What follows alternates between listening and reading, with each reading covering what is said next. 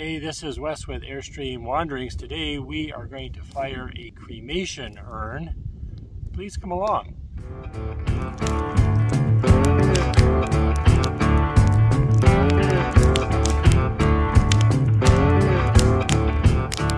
Today we are going to fire a couple of kinds of pots and one special one. I hope that it turns out. I know that we should never become attached to these things before they're out of the fire. But we'll see what happens. So a couple of them. From the Ancient Potter's Club, I have, this is a Dragoon shouldered jar, red paint on brown, red on brown. So we'll see how that comes out. But the one that is actually most important to me, my brother had a dog, Jenny. It's a little miniature schnauzer, and Jenny lived to a ripe old age, but like all of us, age eventually catches up with us. And so recently, Jenny, the miniature schnauzer, passed away. And I talked to my brother about it and decided that we'll try, and he was going to cremate his dog. It's a very special pet, just like so many of ours are. And so he's decided to cremate his little dog. And I asked, well, maybe I could build a pottery urn in the kind of the traditional style. And I have no idea whether Native Americans used urns for cremations. I know that they made bowls that they buried with people. So anyway, I built a pot, and I asked my brother, I says, is there any iconography that you would like for your dog? And he said, you know, she always loved to chase squirrels. Of course, through her entire life, she never caught a squirrel, but in her mind, she could catch them, and she kept trying. And so here's the pot that I built. And it's not very big, but it's not a very big dog. And I used a membranous style kind of painting of a squirrel. So the little dog can chase squirrels throughout its life. And then on the other side, we have kind of the wheel of life. And so I'm hoping that this will turn out to honor little Jenny and to do something for my brother, but we'll see what happens. At this stage, I am preheating the pots. Actually, right about there, you can see a little finger pot that I made, actually from clay that my wife dug up in our yard. And so this is an experimental thing. We'll see what happens. Over here, I actually have a couple of lids for the funeral urn. Hopefully one of them will turn out. One's supposed to have a dog on top, but unfortunately it looks more like a pig. But everything needs to heat up a little bit ahead of time so we have less issues with thermal shock. This time I brought some broken up floor tiles to protect the pots during the firing phase. Last time I used terracotta garden pottery and it just broke. And actually I'm not very hopeful that this is going to last either, but it will work at least one time, I think.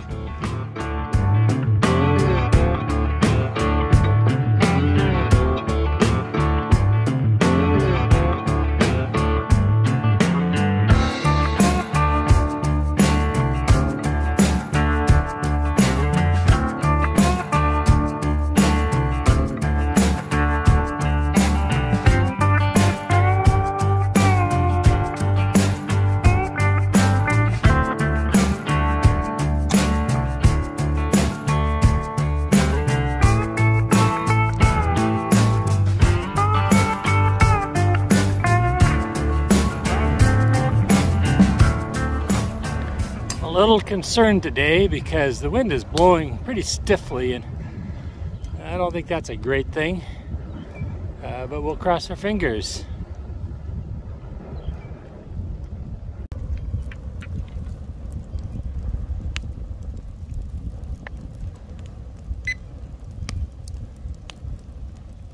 That is at 850 degrees Celsius.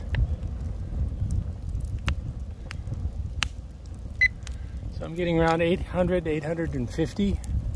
That's a good number, I think. main part of the fire is now burned off, and we're in the oxidation phase.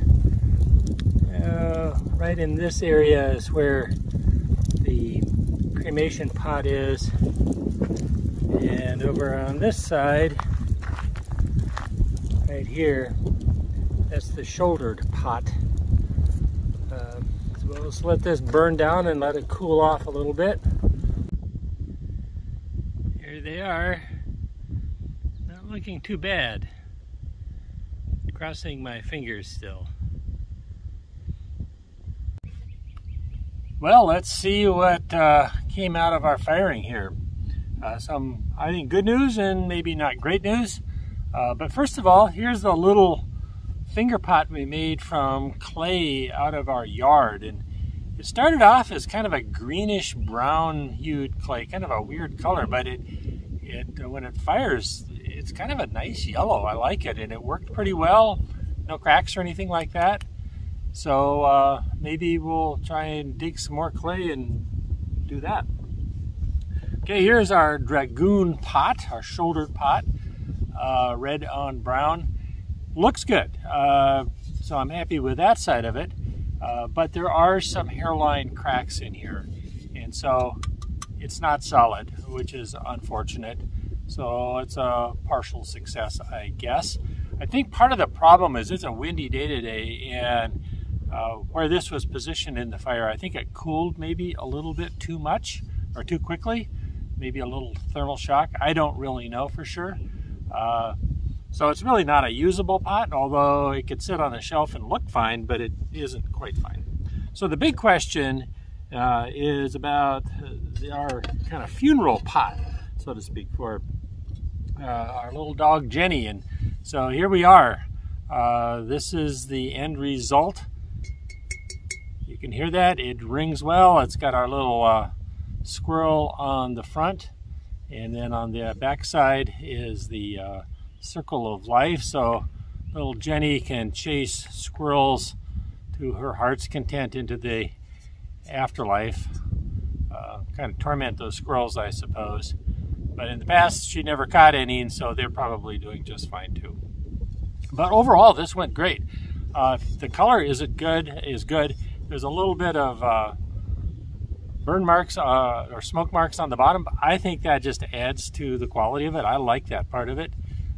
So no problems. And I was worried about the little handles here to attach to the lid, but they did not crack.